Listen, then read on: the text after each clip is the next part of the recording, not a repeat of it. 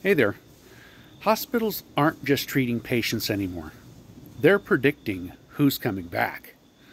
AI is helping healthcare teams identify which patients are most likely to be readmitted before it even happens. Models analyze EHR data, vital signs, medication history, and social factors to flag at-risk individuals in real time.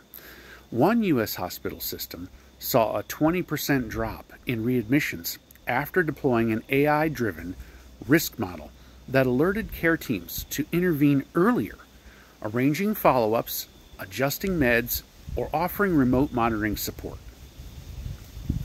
The tech isn't about replacing doctors. It's about augmenting their decisions with data that scales across thousands of patients.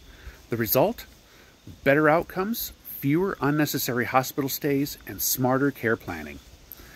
AI in healthcare works best when it's integrated into daily workflows, not treated as a shiny side project. Curious how predictive models are reshaping care delivery? Let's discuss. Like always, comment or DM. See ya.